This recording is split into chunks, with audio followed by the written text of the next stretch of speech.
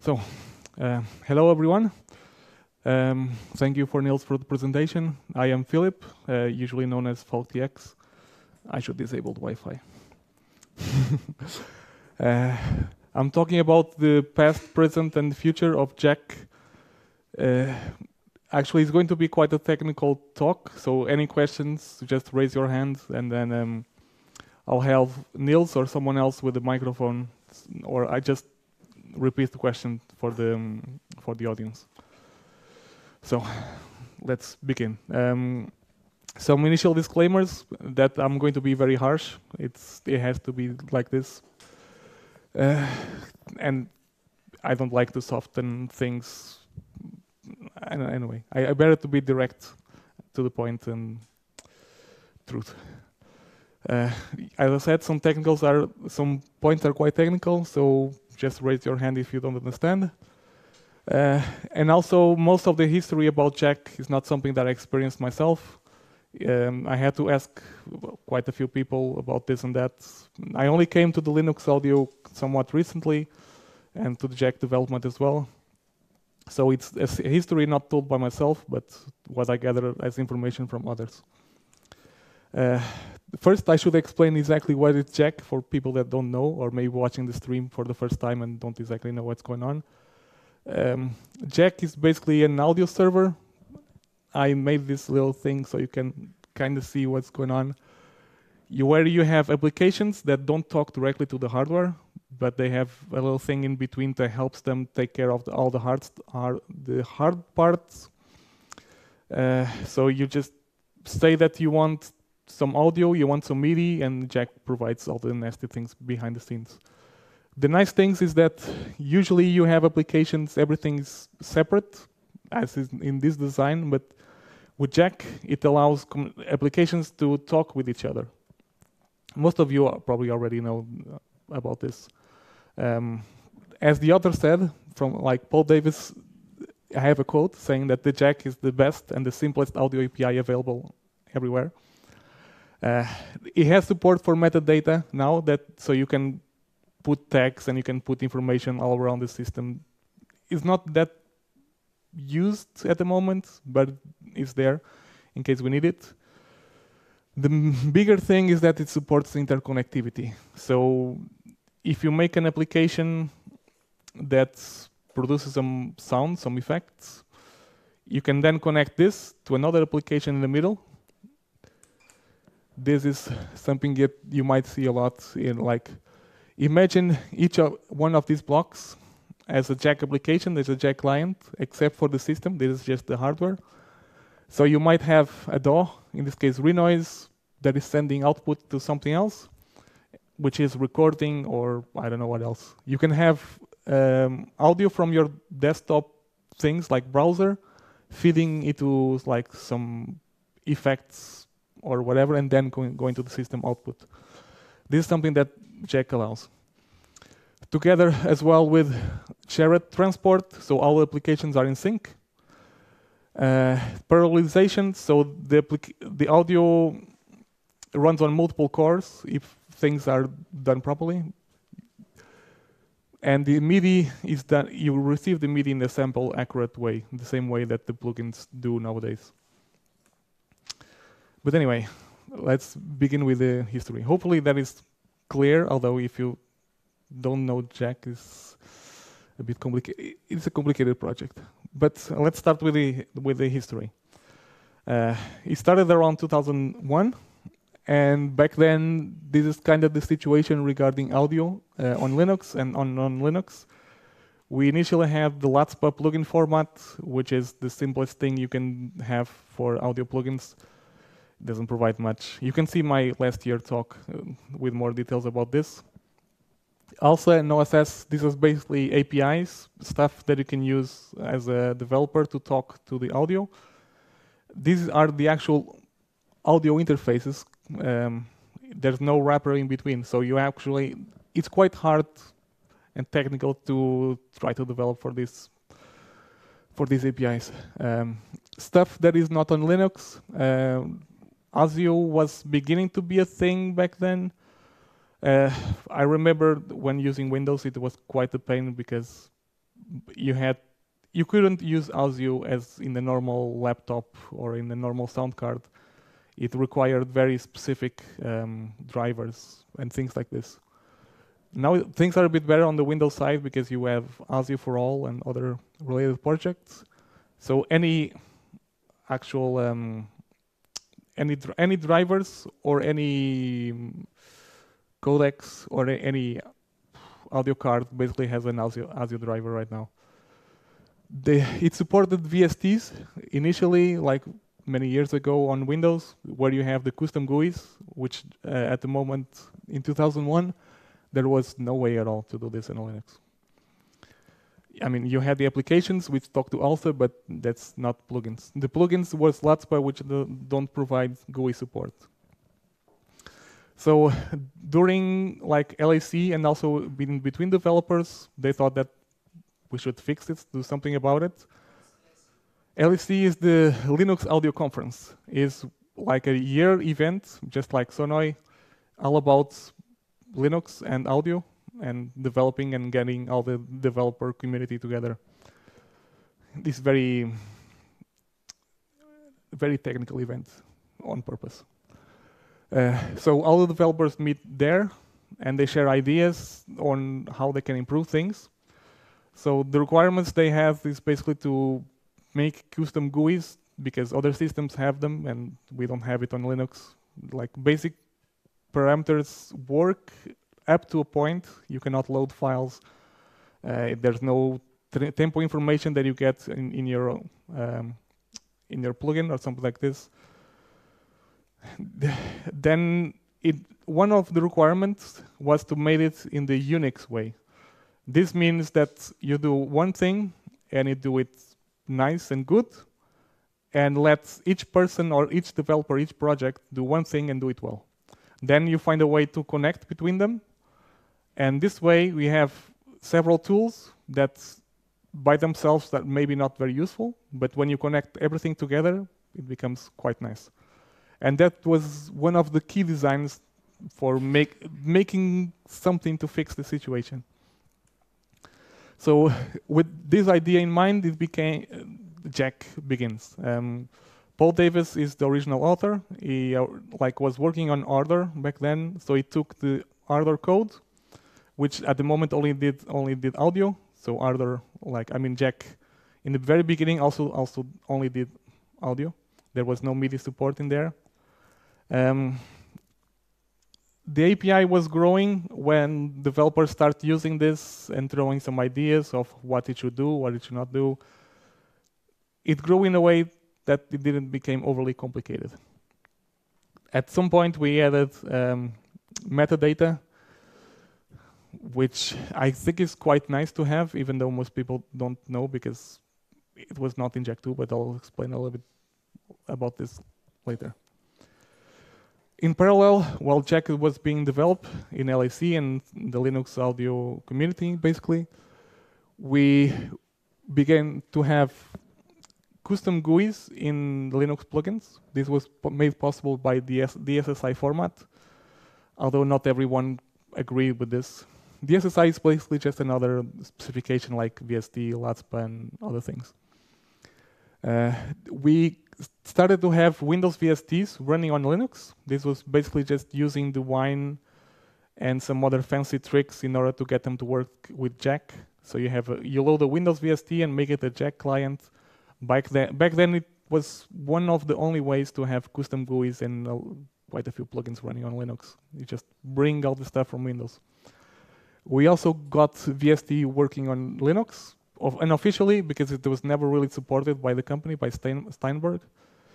We started having session managers because we realized that even though you can have all these separate tools and interconnect them, that was quite nice, you need a way to save your session. So when you're working on something, you want to save it and then restore everything again. You will have to start every single application separately, which is quite a pain. And you have to have the right parameters, the right connections, everything. So people started doing session managers.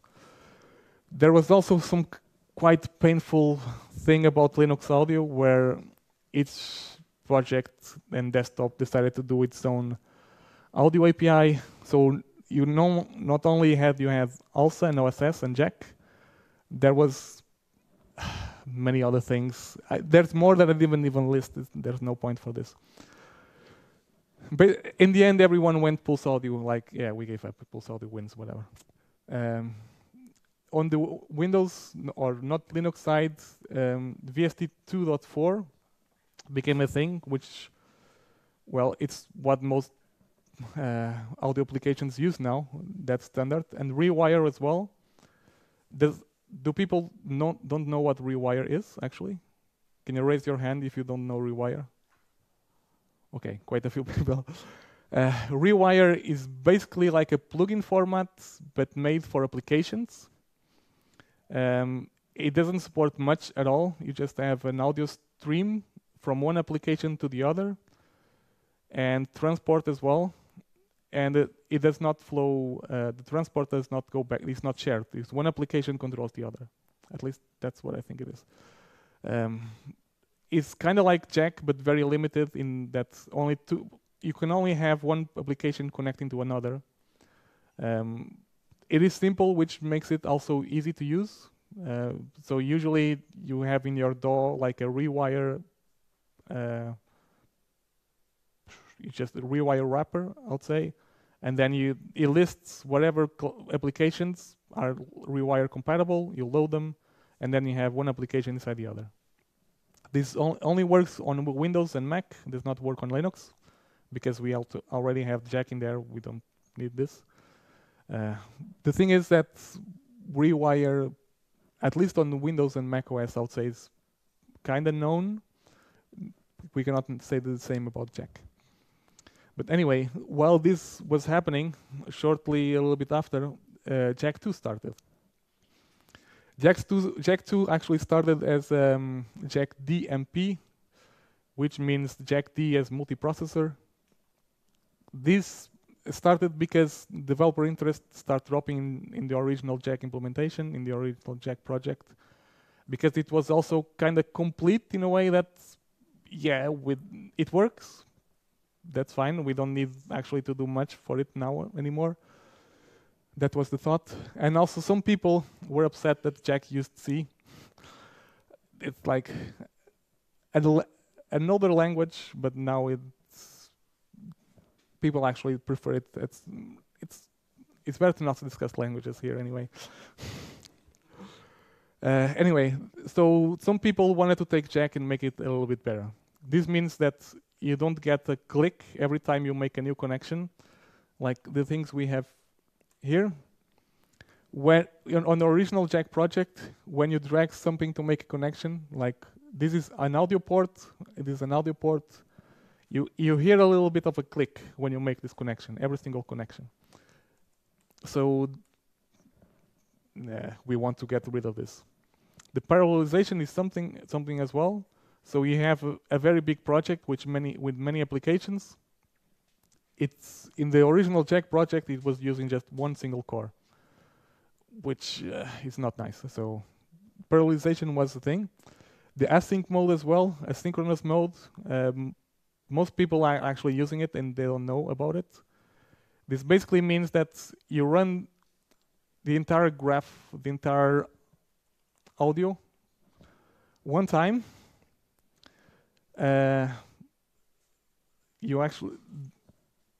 You take the output of every single application here from the previous time that the audio was generated, and those things that actually are ready are the things that get used.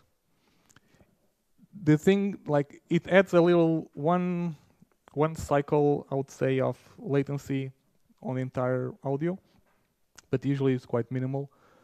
The idea is that if there's a rogue application and it's getting the audio stuck, like in this case, this one, imagine like Renoise is stopped working.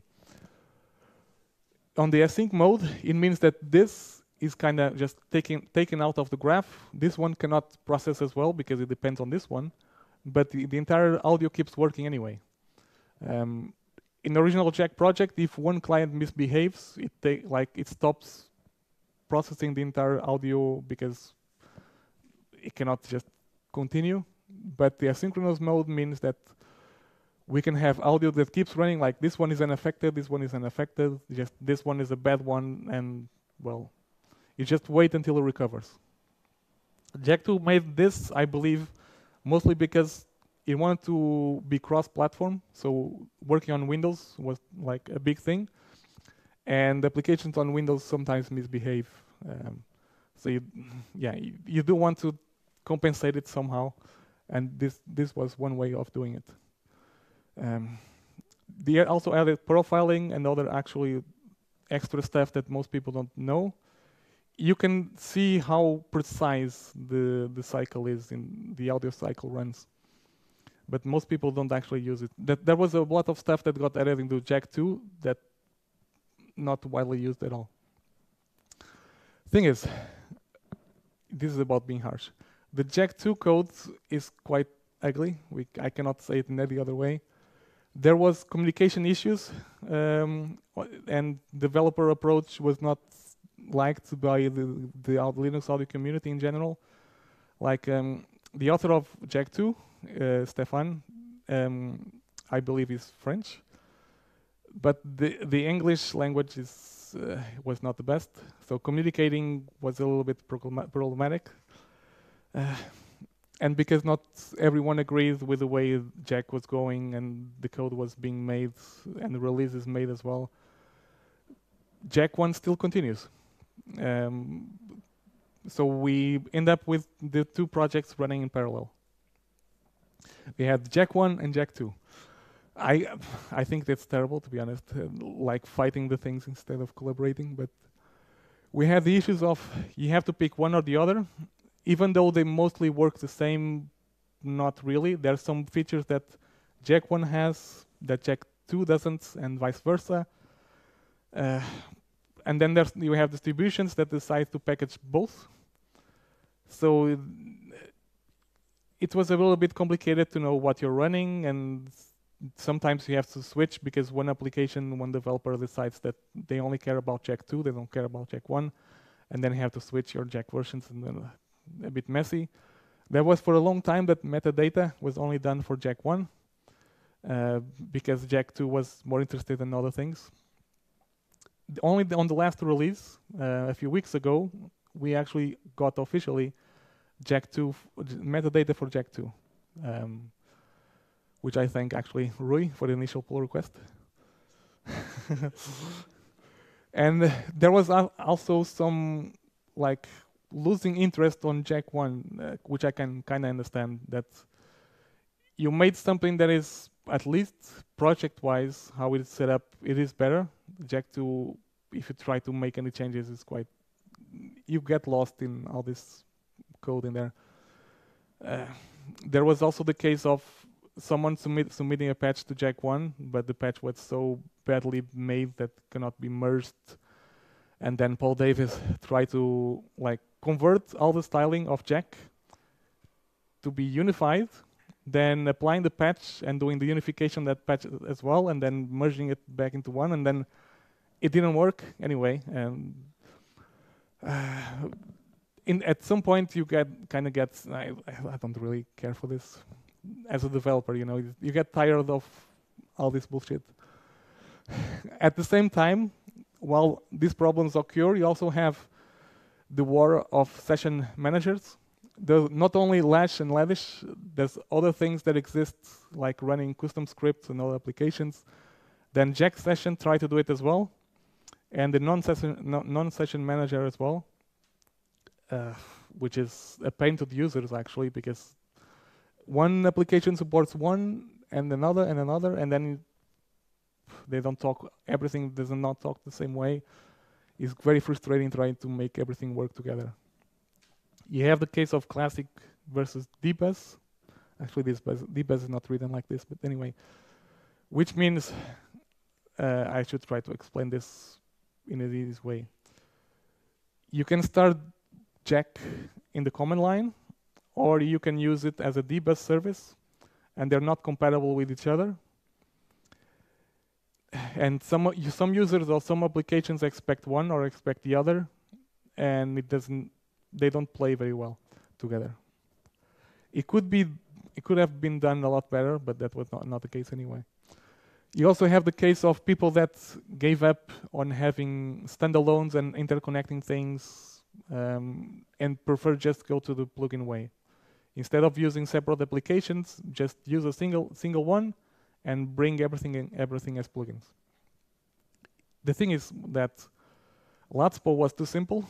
DSSI, like a middle, it's on the middle of being simple and allowing things, but it's still does not allow time and other stuff that we need. VST was proprietary, but we got LV2 at some point, and people were like, yes, finally we have a proper standard and we can actually do cool stuff. So some people started going on the plugin side and forgot standalones because you need a session manager, and there was, as you see, even more than this, it was quite messy. So LV2 was beginning to be a thing. Pulse audio was getting a lot of attention in the way that it's not so bad. It works generally. The biggest issue is that it blocks the sound card when it's running, at least initially. Things got better with Jack 2 that tried to integrate it. If you use Jack dbus, it integrates with other things that Pulse Audio uses, so it tells Pulse Audio to like stop and let me take over, and Pulse Audio sometimes says yes. And there's other things like the Wine project removed Jack support. So in general, as a desktop user, using Jack became really problematic because most things would not support Jack anymore. They only speak Pulse Audio. You do want to bridge Pulse Audio to Jack, but that is only possible if you use Jack dbus. The Jack one is more tricky for this. Pipewire slowly became a thing as well, but I'll mention that in a separate case. On the other non-Linux side, there was one attempt to use the Jack on the iOS system. I'll talk more about this if I have time a little bit later on, but it was a thing for 2 months. Soundflower became a thing as well. Like there was people trying to do, yes? There's a question. Is the Jack on iOS, you mean like iPads? Yes. Okay, so not OS X, so Macs, desktop. Not on Mac, but in actual iPhone. iPhone or tablet or something like this. Okay, thanks. We had this working for 2 months until Apple decided that they're not going to allow applications to talk to one another. And then I think some weeks or some months after the Jack for iOS was released, it died because it couldn't work anymore, which is very sad.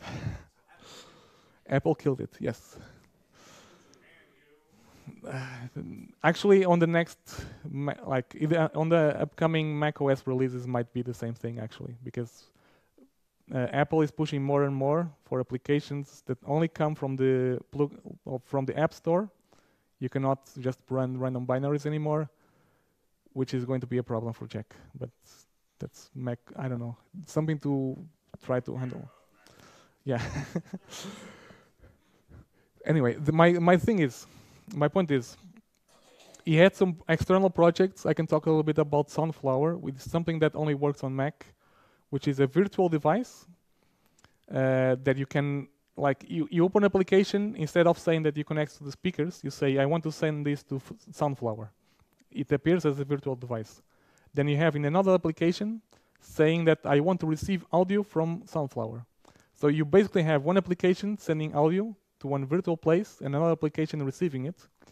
Basically, kind of like Rewire or Jack does it, but in the sense that it's a hardware device. So you get compatibility with everything because it just has to do audio. It's just the application only sees it as a hardware device, which is quite neat. But it doesn't support transport, other things like this, because that's not possible.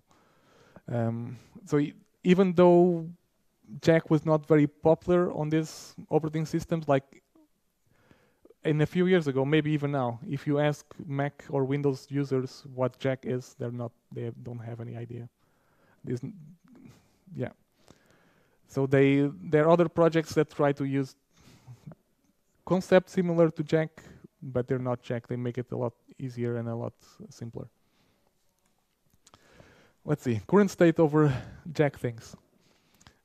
Jack 2 wins over Jack 1 because it has more features, even though Jack 1 still has one or two things that it does better. I am currently maintaining both, actually, if you didn't know. The Jack mailing list is gone. I'm very sorry about this.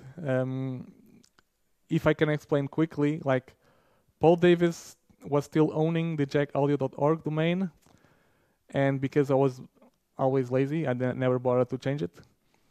So recently, I told him I'm going to stop being lazy. I'm going to move the domain and move everything, so I don't have to keep asking about small things. I think a few days before the thing was completed, we already did the request. Well, we forgot about the mailing list, to be honest. And the mailing list was on this domain. Basically, now it's gone because we forgot about it. We didn't think of this. But we'll have a solution. We'll have it kind of back in some weeks, I hope. And painfully keeping at it, which I mean, like, it's not easy to take care of Jack because there's so many issues inside. The way it was made, very quickly, hacky way, kind of. But yeah, at least keeping at it. But anyway, future plans. Jack 1 and Jack 2 feature parity. This means the stuff that is on Jack 1 that is not on Jack 2 yet, everything is coming over. There's only one thing left. That was the metadata that was done in this release a few weeks ago. Now we have only the internal clients, which is regarding MIDI bridges and ALSA bridges. So you can have multiple devices when you start Jack, basically. You start Jack in a special way, and then you have, I don't know, 3 audio devices and all your MIDI bridges all in one go. It's something that Jack does, and Jack 1 does. Jack 2 not really, although it can do in other ways, but they're not compatible. The idea is to have, if you have something that depends on Jack 1, if you switch to Jack 2, it's going to work flawlessly. So you kind of have Jack 1 as the compatibility thing, and then Jack 2 as the more advanced thing that does other stuff, but supports everything that Jack 1 does. So it's basically like a successor, finally, after all this time. Unite the API, this is just basically means that they share a lot of stuff. All the core parts that define how Jack should work, they should be exactly the same. If at some point we do another Jack, then we can just reuse this core part and we'll be fine. Because the Jack 2 development was a bit strange, even though people from Jack 1 try to share things as much as possible, Jack 2 did not actually use it. Like, it just copies everything over and just modifies what it needs. So it needs to unite things. I think it's something good to do. In regard to session management, the things that manages your session, your files, wherever inside the Jack, the audio session, I'm going to deprecate everything else. Non-session manager is the winner. Congratulations to Jonathan. Because honestly, it just makes sense, and the specification for this session manager is quite nice. It's very well defined, and the more people that merge into a single one, the better, because then we don't have these little wars and things going on. So while the rest of stuff still keeps working, like Lash, if you really want to, or Ledish, or Jack session. At least on the Jack side, the Jack session is going to be marked as deprecated, so hopefully no new applications use it. I hope so. It also needs some fixes, obviously, in cleaning up the codes, boring stuff, basically, but it's what should be done on the short term, so that in the long term it becomes a little bit nicer to work with. WAF WAF, which means the build system is a pain. WAF, made in Python and other things. we just have to change this to something else. Basically, this is like a developer thing. Long term, it needs to get some cross-platform attention. This is actually my fault because I don't use Windows or Mac at all, so just been ignoring this all the time. I know people want to use Jack, and it doesn't work correctly in there. I'm sorry, but other things come first. So in the long term, I will try to bring it and make it work nicer on these platforms. CV and OSC types would be nice to have. We kind of have like a hack around using metadata. Like if you don't know, like Jack has audio and MIDI as a port type, things that you can connect applications. CV is basically just audio with a different tag, and OSC is basically like messages, kind of like MIDI. It's quite easy to do, just has to be very well defined. And more importantly, try to not let it die, the project. We should keep it running. Put actual new stuff. I don't know if it's going to have new stuff besides the CV and OSC because it's just tiny changes. But anyway, some reflections on all of this. There were many fights, many struggles that I don't think it was really needed, to be honest. But I guess it always happens. But it's just things slow down, and like it's not always the best when you have developers fighting, not agreeing with in ideas, in vision. Then the project is just you lose interest in your own project when things like this happens. Jack has terrible marketing. That's why I say like the Windows and Mac OS users don't know about Jack, don't know that it exists, basically. Even though Jack is a great piece of software because it can do really amazing stuff, like one application connecting to another, like in Windows and Mac, you usually don't get this at all. It's like great software, but also the user experience, that was probably the biggest pain why it didn't grow so much. The user experience is very terrible. It's quite advanced software, so if people don't understand it, I mean, it's getting very difficult to use. And the tools have not always been the best to set up Jack, like the session manager as well, something that needed. Yeah, I think you get the idea. Like the issue with Pulse Audio as well, trying to figure out all these things has been a pain over the years. Because I guess I still have some time. I just want to mention. Okay, fine. Yes. Let's see. This is Jack iOS, something that let's show the picture. Right, I disconnected from the internet. Just a second. The Jack iOS project started when a company wanted to use Jack inside like an iPhone, because the idea actually fits very well. Imagine like each one of these things is a Jack client, which is its own application. You have then the Unix idea, the idea that you do one thing and you do it well. So imagine you do a MIDI piano for your phone, for your tablet. Then someone else does like a synthesizer, someone else does an effects processing thing, and you just connect one thing to the other. And I think for something like a phone, it makes quite a lot of sense. So this idea initially was quite neat. They actually did some additions to the Jack API as well, like the icons, like this one, for example. This initially was the Jack custom data API, which Paul Davis did not like at all, to be honest. That's fine. I like to think that because I took this and made a patch out of it, that I was going to apply directly in Jack 2. And Paul Davis was scared that this would happen. They will have this as an official API, so he actually quickly did the metadata API in Jack 1.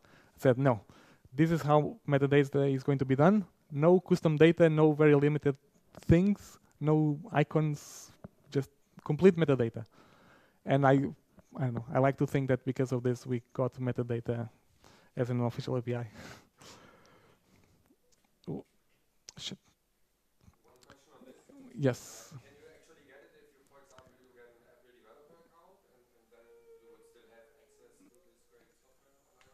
No.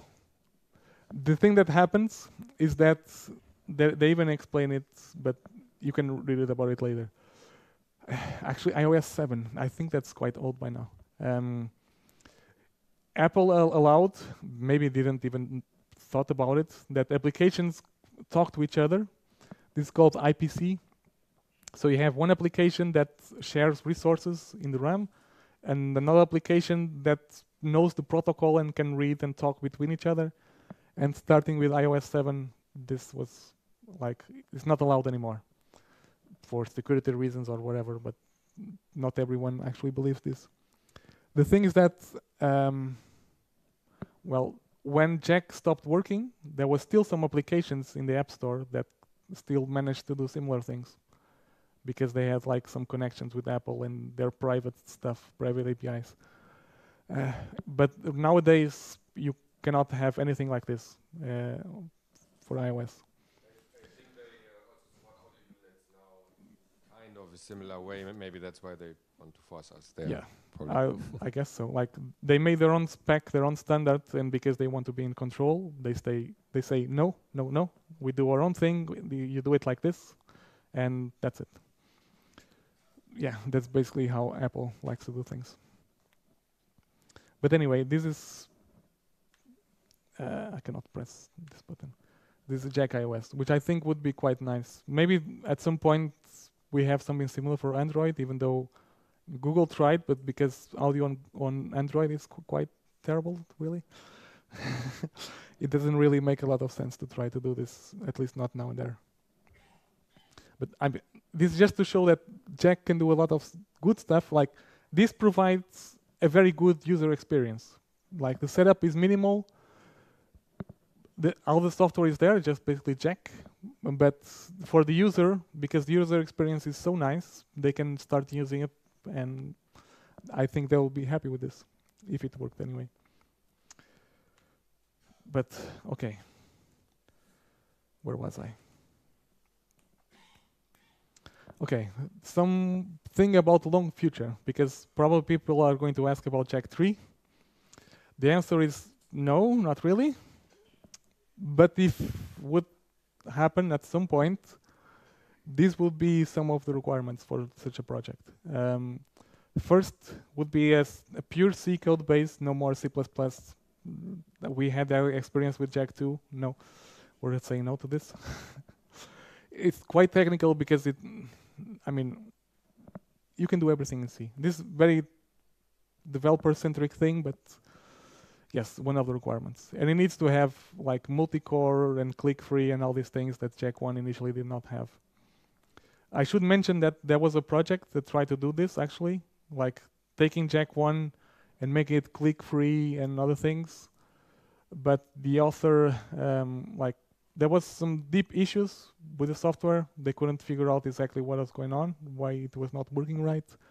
And then the author got busy with other stuff, with other projects, and the thing just ended up abandoned. Check, yes, that's the name of the thing. This check. But yeah, now we have just Jack 1 and Jack 2 being the important stuff. The other requirement would be to have a proper dbus control. If you have the pain of like using the class JackD and JackDbus, there was an idea.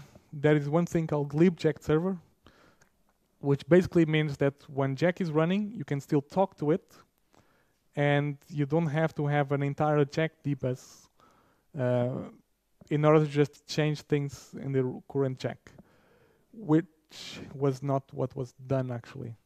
We got JackDbus and JackD, which do the same thing kinda, but in the like they are started and managed in different ways, but they contain exactly the same thing, and they're not compatible with each other. We cannot have one running and the other as well.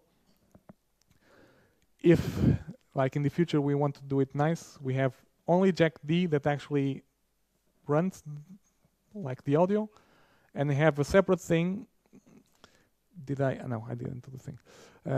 So you have a separate JackD bus that only talks to this library and then everything still works. It's quite. I can explain if someone really wants to get deep into this, but the idea is not make Jack D and Jack D bus completely, well, non-compatible. The shared tempo map is quite a big thing, and also the transport, which is a bit problematic in Jack at the moment.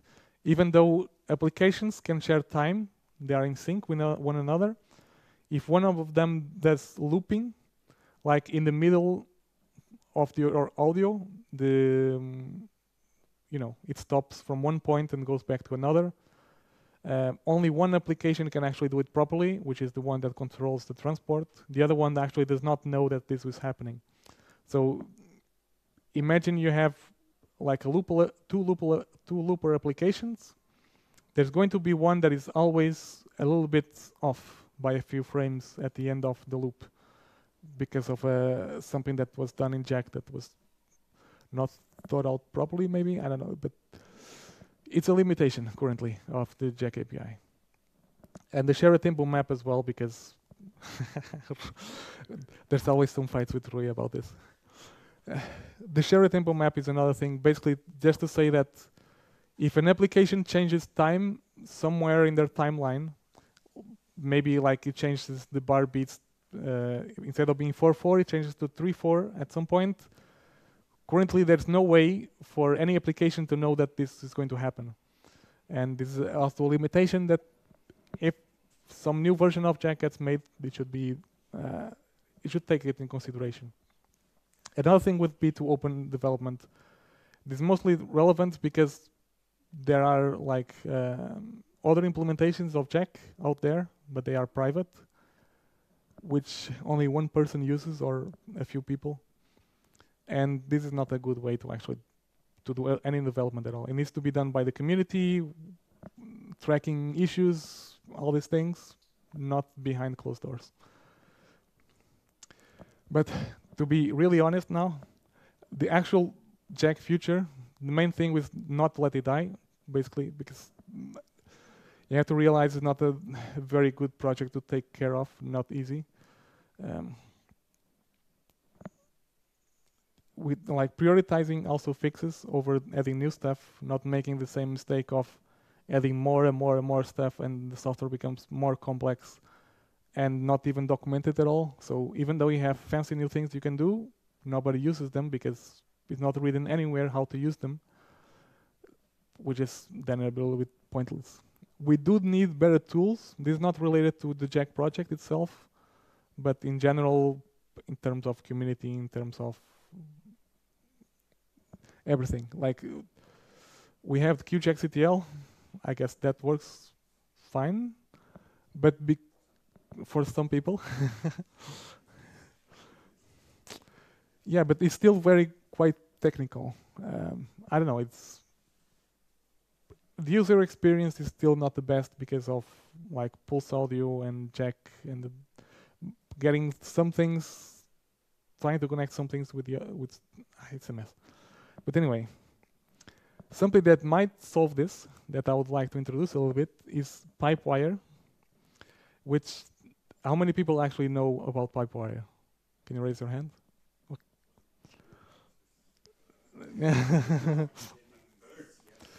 Yeah, I mean, most people don't know at this point what Pipewire is. Pipewire is basically trying to do everything together. So instead of having Pulse and Alsa and Jack, you have everything into one, which I actually have, like the Pipewire main developer is here. Can I get the microphone? If it's okay with you, I would like for him to say a few things about the project. Yep. Hello.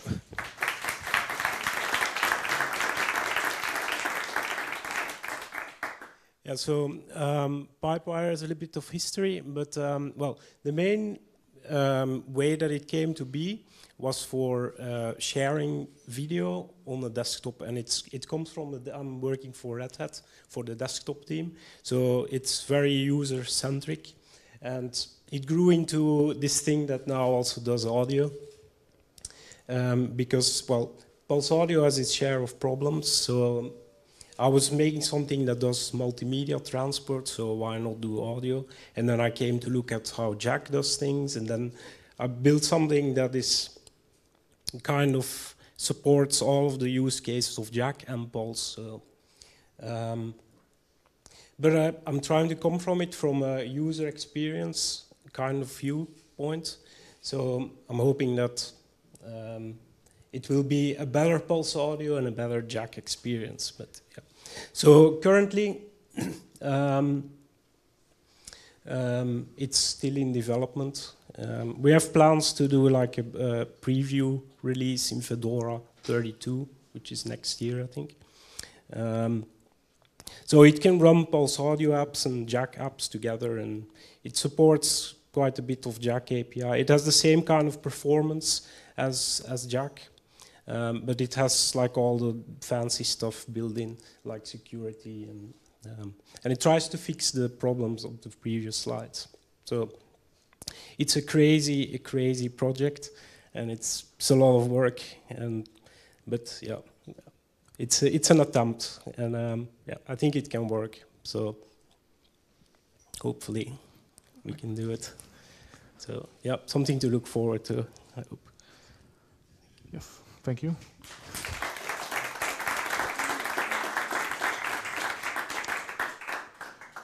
So actually, because I mean, I've been talking to him quite some time, I can show you what it does at the moment. This is something that you might know. This is the patch, like a patch bay, the one I did that is in Katya and Carl and other applications. This is actually Pipewire, but Carla is talking over Jack, even though it's Pipewire actually doing things, but it doesn't know about it because it like Pipewire implements the Jack API, and this is how it presents itself for Jack applications. So if you have like a random Jack application, let's see what I can run here. What did I have before? I usually just go with Carla. So this is my, this is the one of the correct one. Just a second.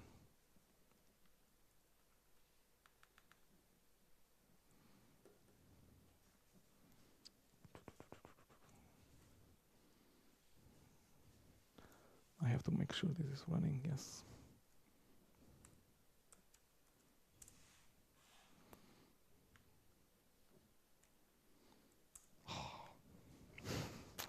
And this was working before, but obviously. I know why I need this.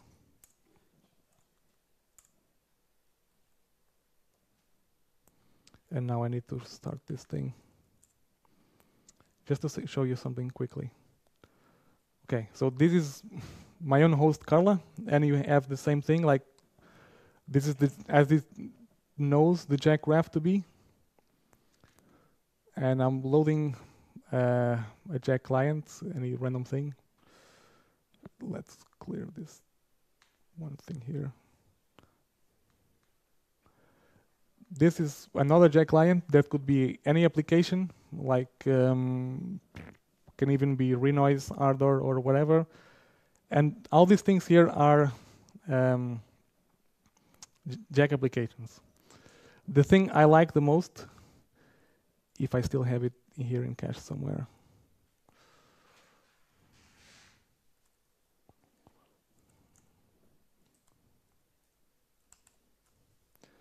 VLC.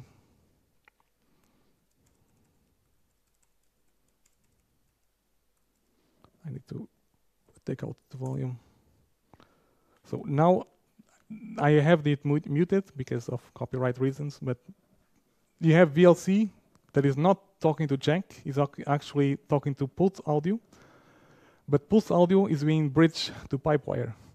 So actually what you get in the graph is a Pulse audio application that appears as if it was a Jack client, and I can interconnect this as I want, which I find quite nice. The other thing is that all other devices are listed in here.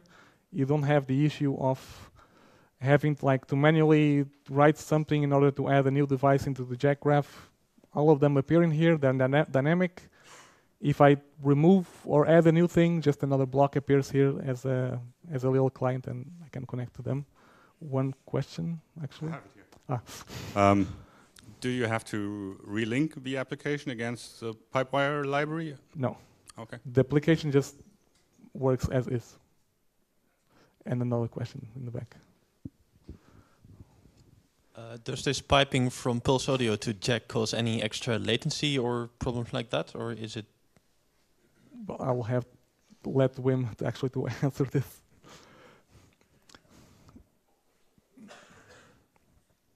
Yeah, so for the Pulse Audio apps, it's a lot better. You get a lot lower latency if you run it on top of Pipewire. But basically, those most Jack apps say is they request a certain latency. So that's the size of the buffer that they fill, and that's the amount of data that they give. So you don't get lower latency than that.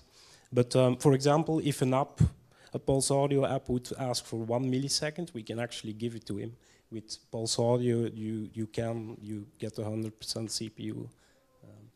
So it's kind of similar in performance for normal buffer sizes, but once you go to low latency, it actually is a lot better.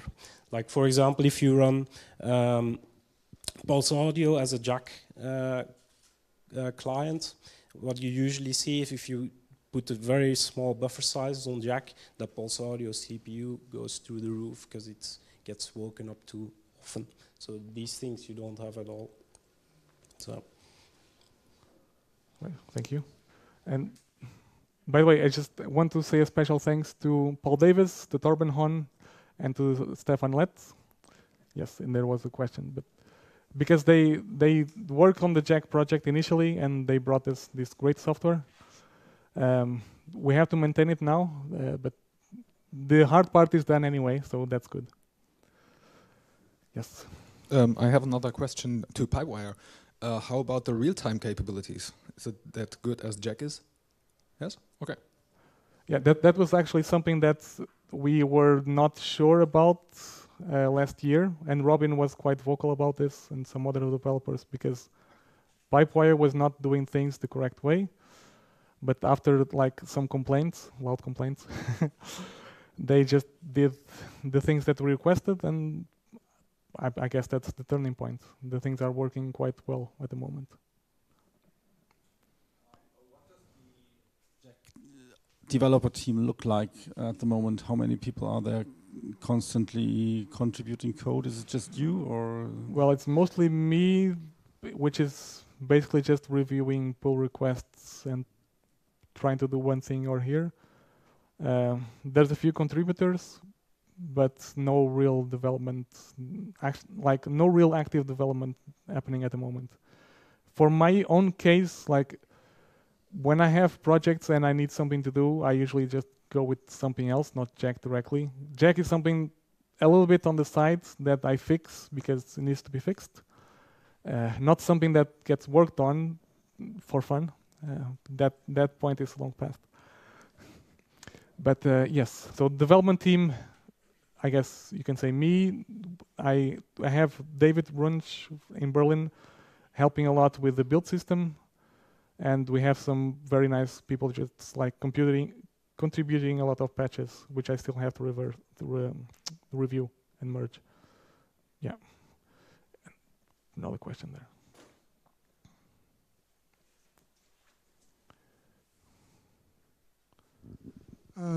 Assuming anyone's got any of that mythical stuff called free time, are you looking for any sort of assistance with Jack at all? I mean, can people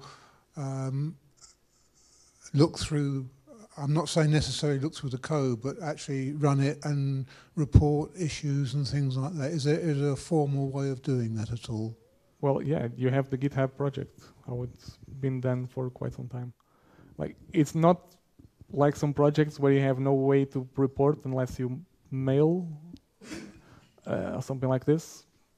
The public, like the project is public, you can see the issues, the pull request and everything like this. You'd need a web browser, obviously. But yes, I think everyone kind of has one these days. Another question?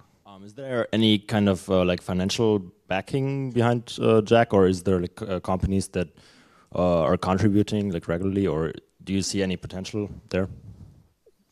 I don't know of anything like this.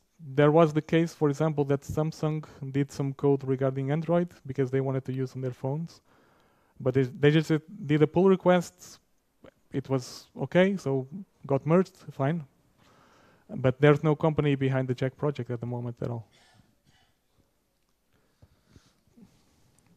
I was wondering about, so you were talking about Jack being maybe more focused on cross-platform, and at the same time we're discussing now about Pipewire being maybe what will eventually come next. So what about application that would be working on other platforms like Windows or Mac? Like how would that fit with Pipewire becoming the replacement for Jack on the Linux platform? Very good question. Honestly, I'm not sure. I mean, the idea with the cross-platform is to make Jack work nicely on this, on non-Linux platforms. The thing is, even with Pipewire, I'm very sure that there's still going to be people that still want to keep using Jack, because they don't need Pulse Audio, they don't need also bridges, they only need Jack, which is fair. And there's going to be things that Pipewire might never do, like the freewheeling and other more edge cases that are relevant to Jack, but not so relevant for a desktop. So I got a little bit distracted. And anyway, I hope this answers a little bit of the question.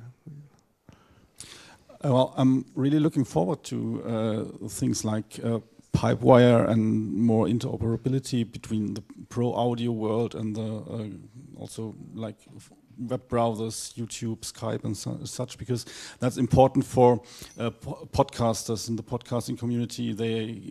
People who want to use Linux, they get quite confused between Jack, Pulse Audio, what's all this, and so it's I'm delighted to have some perspective for the future.